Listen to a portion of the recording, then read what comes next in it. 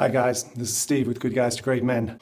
Let's talk about today's video topic. This is about something that came up in the men's meetup I talked about in Fort Collins. And we were talking about sex. We were talking about sexual energy. We're talking about the sex drive we have. We're talking about how women don't get sometimes that dump of energy we get when we are sexually attracted, sexually aroused, when we have it on our mind, even when we're having sex.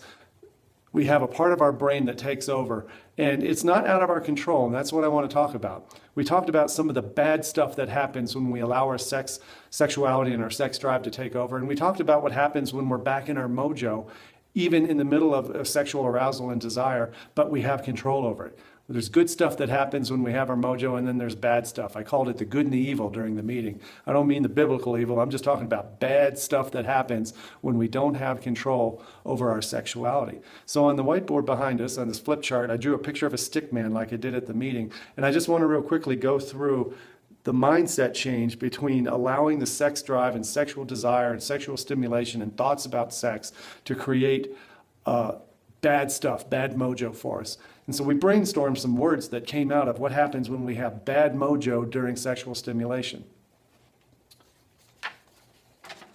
Here's some of the words that came up.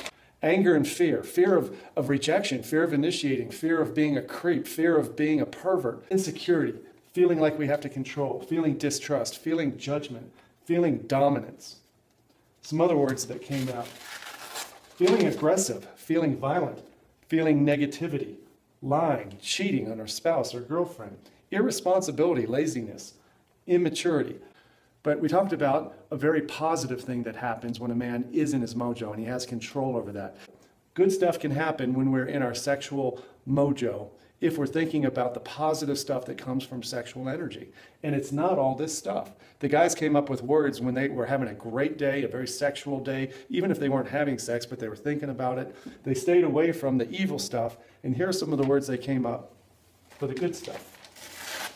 They talked about channeling sexuality to feelings of positivity, channeling the drive and the energy that comes with sexual desire and attraction to motivation, to non-sexual things, work projects, productivity, creativity. In the book, The Way of the Superior Man by David Dita, he talks a lot about creativity coming from our sexual center. They can channel this type of energy into focus, into being efficient, feeling worthy, feeling masculine, feeling confident.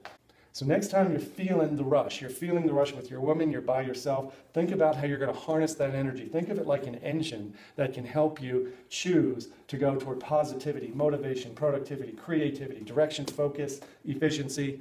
This is where we want to live. This is the man we want to be. And when we're doing this, we're in our power. Let me know if you have any questions about this. Thanks a lot. We'll talk to you next week.